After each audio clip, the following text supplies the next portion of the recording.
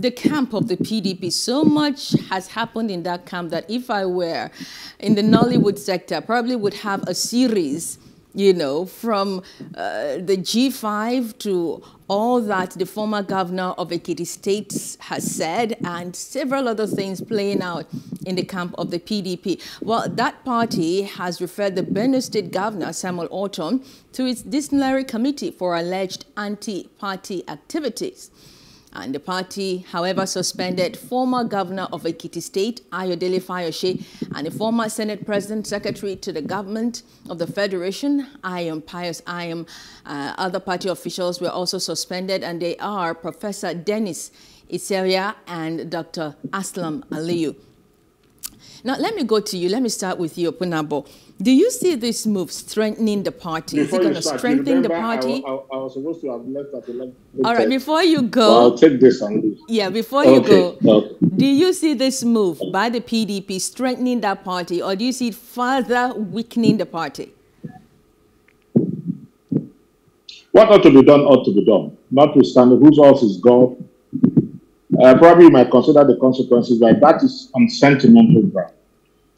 But my greatest worry is why the name of a man like my governor, Johnson Agwu, is not even on that list. Because his own was fragrant. He went to Lagos State, endorsed openly the Lagos State governor for the second term. He openly said he supported Bola Ahmed Tinubu and so on. So what could be more anti-party than this? That's a conundrum. That's one question. It's a burning question that the PDP should answer. Nevertheless, the elections are over. So I think it is time to clean the audience table. Probably the PDP wants to purge itself of the so-called moles in the party. The likes of Ortom, the suspension didn't come to me as a surprise. The G5 governors, I am so pleased that despite the high blood pressure of the certain rhetorics, they could not perform. There was an enemy of deeds. They all lost, save River State. And when the court adjudicates on that matter, we'll all see what the court will say concerning it. Because it's in court, I don't want to go into that. Okay. You know, the already matter is a court, so let me go into that. What happened in River State? But then, even at that, if you talk of, we are now talking of anti-party. This is a man who kept castigating Atiku. There was no name, all the betrayals and so on the party chairman and so on. And even said the PDP was not going to win in River State. The court will know whether the PDP won or not. But that is the first time. These were G5 members, they say, according to my government, integrity. Man of integrity. Yes. You know, now, if you're a man of integrity, you will leave the party. You're a man of integrity. You will leave the party and fight the party. You will not remain there and still call yourself a man of integrity. Now, look at all the other governors. They lost even in their units. I keep telling people, I say, PDP did not lose anything dissociating itself from the government. Because I'm not a party member. I'm not a member of any political party. Because I said before now, even on your station, on several occasions, that don't vote for parties. Vote for individuals, not parties. So you do not so see that this... indefinite ownership must end. So I voted across party lines. Because I kept saying this since last year. It is not a party that will bring about good governance. You are talking about individual because in Nigeria, there's no ideology. But in civilized clients, you have ideology. So you must go. You can never be Buhari telling Nigerians that he was not part of the party's manifesto. So the party, talking of party in Nigeria, is just a complete waste of time. I go for the individuals based on your antecedents or my perception of you.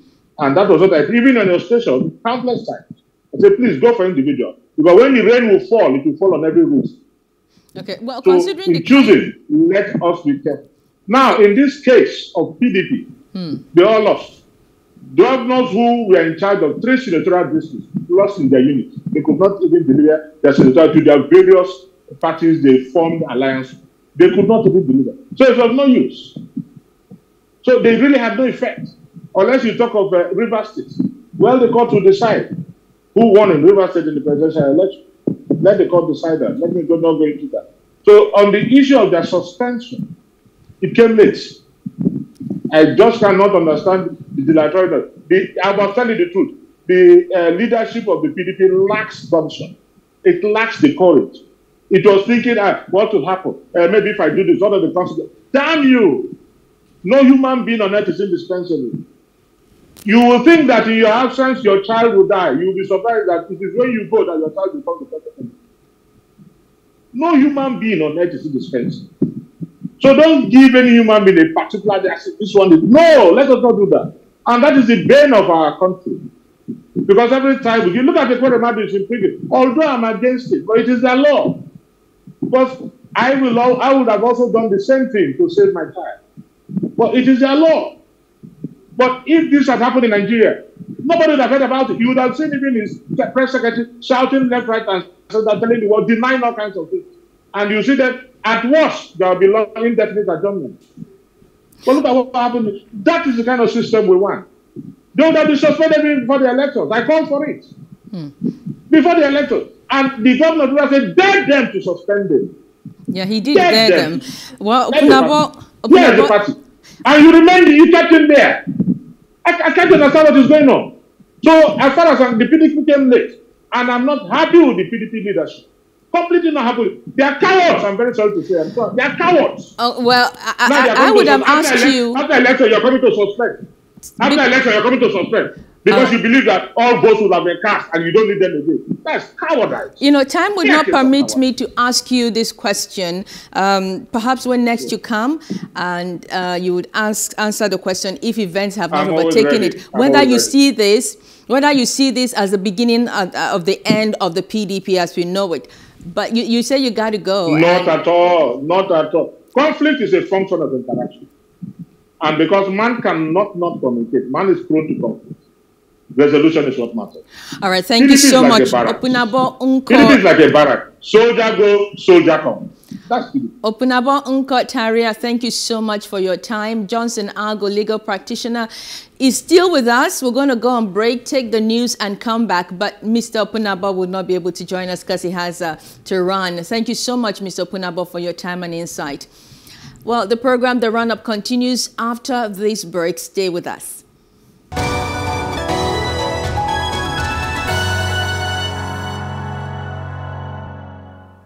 Welcome back to the concluding part of the Run-Up 2023.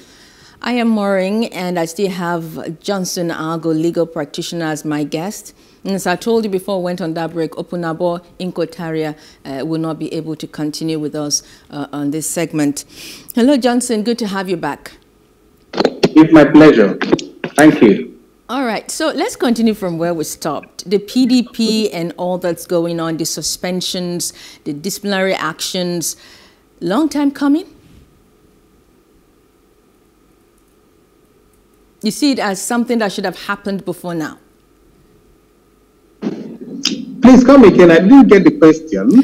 All right, I'm talking about the drama unfolding in the PDP camp, the suspensions, the disciplinary actions. Do you see it as something that should have happened before now, as alluded to by Opunabor?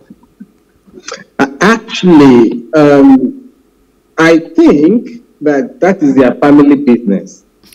I am not a member of the PDP, and I don't have sympathies whatsoever to them, especially considering that what the complaints that have been brought to the public is a question of impunity and blatant breach of the party's constitutional provisions.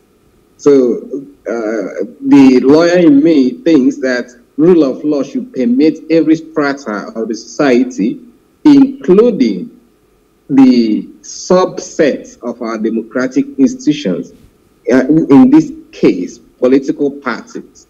My thinking is that the impunity we see in the society didn't come from thin air. Right from the family groups, time unions, market associations, people who have had obligations to comply with rules might not comply with them if there are no consequences. And in the case of PDP, it is a political party jostling for power to control the entire government. My thinking is that such an institution or such an organization should be stickler for rule of law and compliance with its own rules and constitution. And so when they do not comply with their own rules and constitution, as they all claim, they should not tell us to just move on. So, and in my view, they are not qualified to complain to anybody at all. So if, for example, you say you are suspending people because they did anti-party activities, how do you measure anti-party activity? Is it by reference to what your constitution has said members should do? So the person who is attempting to apply the constitutional provisions of PDP now, where was he when PDP, the current people controlling PDP now, sidestepped the constitutional provisions of PDP? That's a big question for me. Equity, in my view, is something that people should approach with clean hands. So if you are trying to apply a stick on people today because you say they have breached the constitution by campaigning for other people who are not PDP members, you should also apply the same big stick to yourself for or to all the people that sidestep the constitution of PDP to put somebody who is not supposed to be the PDP candidate by reason of PDP constitution.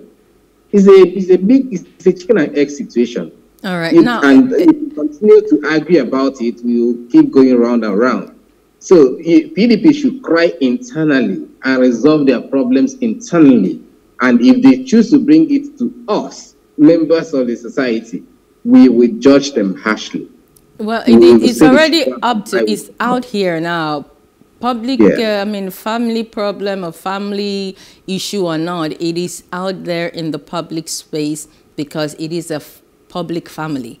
All right. Now, one of the controversies that these actions have thrown up is the fact that Governor of River State, Nyesom Wike, has not been suspended. He's not among those who have been disciplined. Matter of fact, he has responded to all of this and said that it is the chairman, Ityavyar of the party, that should have been suspended and not the former governor of Ekiti State, Ayodele Fayose. How do you respond to these controversies from the River State governor? I'm saying that the governor of River State actually has a court case seeking to restrain PDP from suspending or in any way interfering his right of membership in the PDP. So until that case is decided, whether it is rightly instituted or wrongly instituted, it will be difficult for anybody to tamper with the rest of that, I mean the subject of that court case. So I will not discuss that direction. Oh, okay. But so in other words, there is a legal umbrella shielding him from any kind of action from the party. So he has a court case saying that the party should not sanction him for a so-called anti-party activities or whatever. So, and that case has not been decided. So regarding Ekiti governor's suspension, he says it openly that he doesn't care. I listened to him some few days back when he was asked about suspension or no suspension, whatever. He claims he works against the PDP and he's very proud of it. He doesn't regret it. So suspending him currently by the people he says are also in breach of the constitution of PDP seems to me a useless venture because his soul is no longer in the PDP. Matter of fact, if I recall correctly, I saw him on national television distancing himself from the party even before the suspension came about. But how do you see the strength of the PDP with all that's happening right now? Do you see their strength dwindling from all these actions? PDP is the behemoth in dwindling stage. If we look at it properly, you know, there is this thing we look at rise and fall of powers. PDP is declining. Let's face what it is. the NNPP that took Kano is actually a faction of PDP. The Labour Party that took the entire southeast, most of South, some part of North Central, and even Lagos, unprecedentedly, used to be in PDP. And if we look at, I'm looking at the results announced by INEC. I'm not saying that that's the correct result, but using the result that is announced by INEC, we can see that all these two factions that I have just described, if they were with the main PDP, so-called, represented by Atiku Abubakar, they would have clearly won the election. The Fayose, Makinde, and Wike team of faction of PDP clearly or boastfully say they worked for APC. So this election was contested PDP against PDP, obviously. And what do someone say when a house is divided against itself? Cannot it stand. Clearly has to fall. That's the way I see it. Unless a miracle happens sometime to hold the party or the house in position. But we know that once a house begins to divide, the next thing that we should expect is a collapse. So you're saying that barring any kind of miracle, that PDP this may just be the beginning of the end of that party? Absolutely. Those that won elections under the umbrella of PDP in this last election will have two options. They can now claim that PDP is factionalized. For example, I'm not giving ideas, but we've seen this in the past. Somebody is said to have been suspended, and the next thing you see on the radio is he organizes a meeting and claims to suspend every other person that is in the clique that suspended him. So that is a factionalization of the party, formal factionalization of the party. And on the basis of that, they will decamp to another party and retain their seats. I know that the courts have said that if, for example, you're a legislative assembly or a legislator, a member of the legislative body, and you want your seat on the flag of another party, once you decamp to the next party, you will lose your seat. But the court have also said that if you decamp because of faction activities, when there is no unity in your party, you will retain your seat. So PDP, their leash on their party or party members seem to me weak, because quite a number of people seem to be genuinely agree. And those people who seem to be genuinely agree can bound together and decamp and retain their seats. And PDP will be empty. If I am to recommend PDP, my suggestion is to find out what exactly is the grievance of all of these persons and see how they can politically resolve it. I don't see a legal route out of this crisis. It's a political issue. So they should sit down and see what they can give and take between themselves, promises they can exchange, and assurances of keeping the promises that will interest the various parties. Well, thank you so much, Johnson Agwu, for your time, your insight with us on this program, even before today. And I'm saying this and speaking like this because we've come to the last episode. This very episode is the very last episode of the run-up. We will miss this program. I would have asked for an elongation, tenure elongation, if I was asked. No, but we have a similar program every morning called The Breakfast on this program. So that is another place to tune to. That's fine. My thinking is that this program is even beginning because the court cases coming from the election petition tribunals are going to be very interesting. All that will be handled on The Breakfast, which comes up every morning on this station. I think 7 to 9 a.m. every morning, every day, Monday to Friday. So all of that is going to be everything we treat on, or we've been treating on the run-up, plus other issues will be treated on The Breakfast. So thank you so much for your time. It's been so wonderful having you. It's been an amazing couple of months discussing issues on Nigerian politics and the 2023 elections. It's been a huge pleasure having you, the viewers, always tuning to join the show. I want to say a big thank you to all our guests who have joined us virtually and in the studio, and to all the crew members who have worked on the show. To all the anchors, Nyamgo Agaji, Debayo Oloake, we say a big thank you to you. And please stay tuned to Plus TV Africa as we bring you various media contents for your view and pleasure. I am Maureen Menon Wezigwe. See you next time.